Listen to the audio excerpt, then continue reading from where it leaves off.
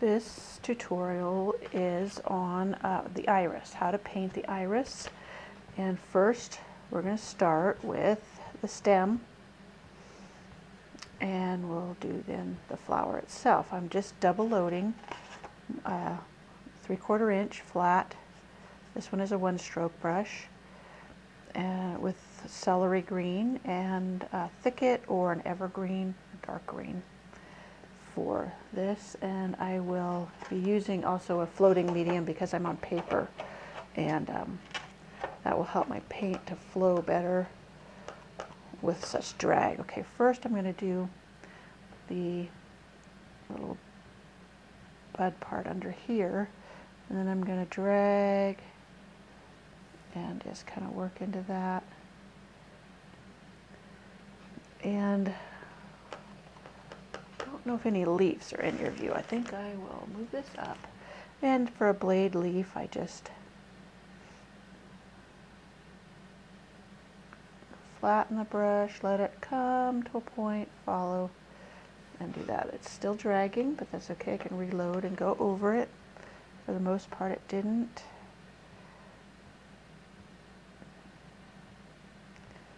On a painted surface, it won't do this. It won't drag and create that little edge there. But anyways, that's how you do a leaf. I guess I can do the little bud. No, that would be second, sorry. Okay, so that's basically your stems for your iris. Now I will rinse my brush, and then I will come back and do the petals. So first we're going to double load our brush with our paint. I have a dioxazine purple and wicker white, and you double load until it's pretty full. Now the dioxazine purple is a pigment, artist pigment, so it's doesn't have as much liquid, I guess you'd call it. So you want to work in some floating medium, which is clear, and that helps it move more smoothly, and especially as we are on paper, so you'll want that especially so it will flow well. Still, we'll probably get some drag. We're going to start with the upper petal here, and we're just going to set our brush down, wiggle, wiggle, wiggle, wiggle, wiggle, and bring it down to a point. That's the back, because you're going to have little petals in front. Same with this one. Now this one looked on the pattern like it was a flipped petal, meaning you go like this, come to a point, and then flip it around so that it's a curled petal. But I'm not too good with those, so I will just make this a regular petal. You see how the edge is dragging? That's just because it's paper. And I need a little bit more floating medium and see if I can get it to do it without. There. Okay. Now we will do the petals in front. Typically I would let the purple dry a little bit because it's going to get into the white, and but right now I'm not going to do that, and I need some more white on my palette and I can't find it, so I will dip into another one I have. Okay, and a little more floating medium. Now let's do this little petal in front of that one, and then there's one petal here in front of this one. Because the way you look at an iris, if you're looking frontwards, there's always petals behind, and this one kind of goes right there. Now I'm going to load more paint on my brush, especially purple, because it's going to be to the outside now and it will drag a lot. So I make sure I got plenty of paint in my brush, floating medium, and then we will start right here, and we'll just wiggle, wiggle, wiggle, wiggle, wiggle, wiggle, and come to a point there. See, I have a lot of paint right there. So I'm loading mostly with purple because the white seems to have plenty in my brush. Add a little more floating medium. And then we're going to do this. Wiggle, wiggle, wiggle, wiggle, wiggle. and drag to the top. And let's see, this should meet that brush, that petal there in the front. So let's go back over it.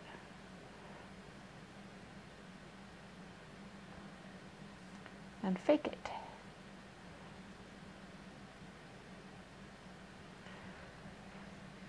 Good enough. And now I will rinse out my brush and we will add the beards. All right, now we're going to put the beards on, which I'm going to do a mix of yellow ochre and wicker white. But I'm going to put a point there that I want to come to, so I have a marker because I have a tendency to go astray. So I'm double loading my brush with yellow ochre and wicker white. If you need to know how to double load, watch the beginning. Or I have also a video on basic strokes and it shows you the double loading. So right now I'm just double loading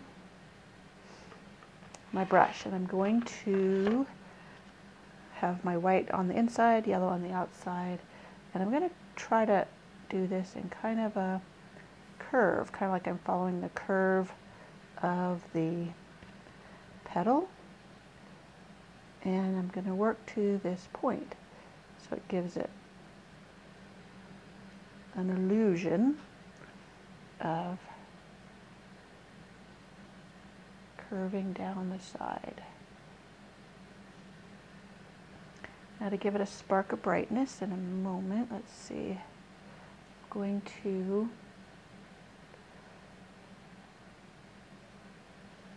add a little school bus yellow. It's a little bit brighter than the yellow ochre, so it's going to be a touch of bright yellow. And we want to just dab our brush because we want it to get that kind of that furry feel that they have. And I kind of got too much in the middle there, so I'll kind of go dab in a little purple with the white to kind of make them separate.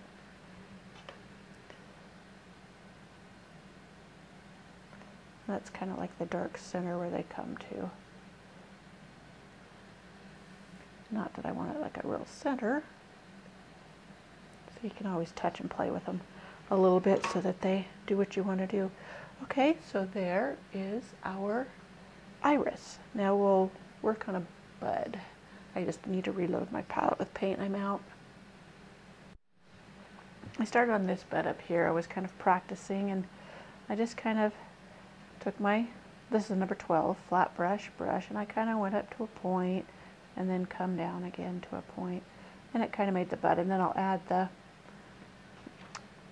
the stem leaves in a moment. But this one, it looks like it has a little loop. Let me get some better paint on here.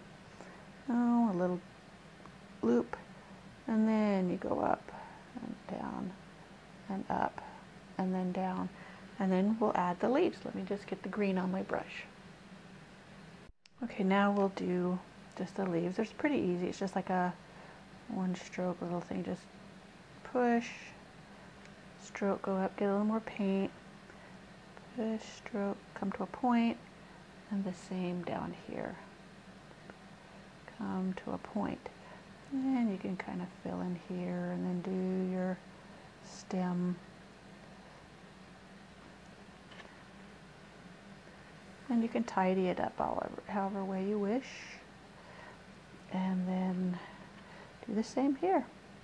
Point, touch, pull, there you go.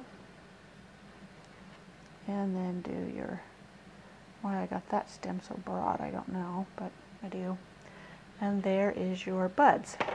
Now we'll try one more just because it's a little bit different, and we'll see if we can practice a little more. Okay, we're going to start our second iris, and this time I'm using midnight blue because I'm almost out of the purple, and blues are pretty too. So I'm double loading my brush using a little loading medium, full medium, and we're going to start with this back petal. Hopefully it's in the camera. One moment.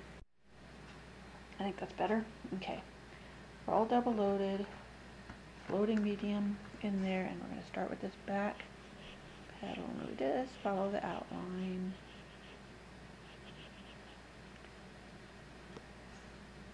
And my blue's dragging a little bit, so I need a little more float medium in the blue. And I should have done the white on top, but we can do this the other way. That's all right.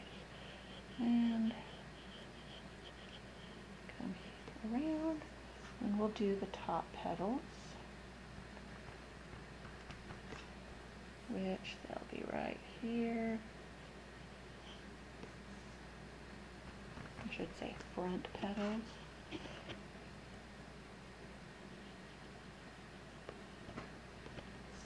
Now we'll go and do the lower ones, and big exaggerated wiggles.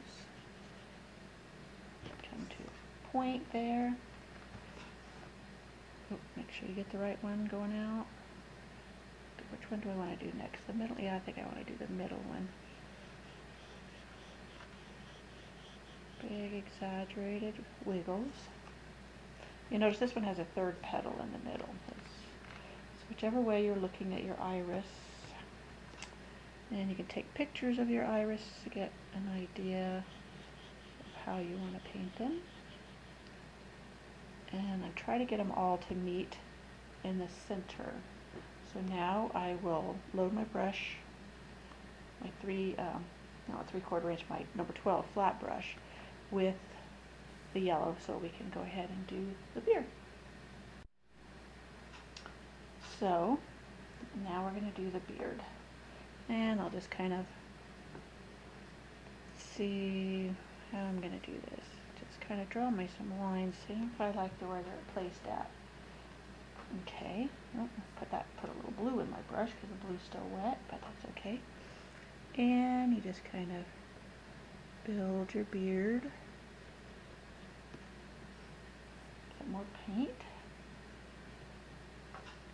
And build the beard.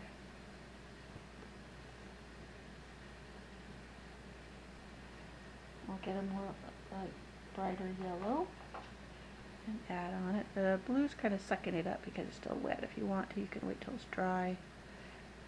And it should disappear down into the middle, and I've kind of made it meet again, so I could just touch a little blue to make that dark in there, and